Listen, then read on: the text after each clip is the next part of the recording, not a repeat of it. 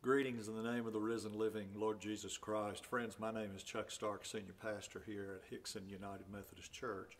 And I'm so glad that you can join us for Wonder of God Wednesday.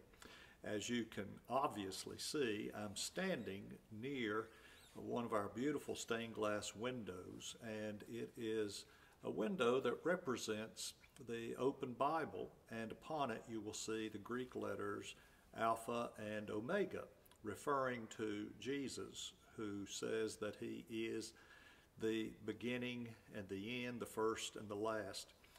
And today I want to encourage you to participate with other brothers and sisters in our congregation in reading through the Bible in the coming year of 2021. This is a new opportunity that we are offering to all in our congregation, and we'll be providing for you a daily suggested reading plan and also helps in understanding the scriptures.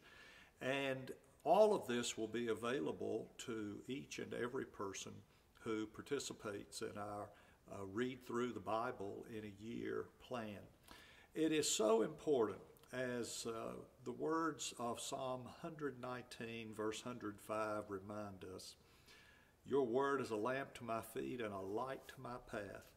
And truly, the word of God is a lamp to our feet, a light to our path, and all who will use God's word in such a way will find meaning for their lives that they had not known, and will find blessing. For when we get into the Word, it's much more likely that the Word of God gets into us and lives and makes a significant difference. In fact, we become new creatures in Jesus Christ as we receive Him, who is the living Word, into our hearts, our minds, our souls. Thank you for joining us this day. God bless you.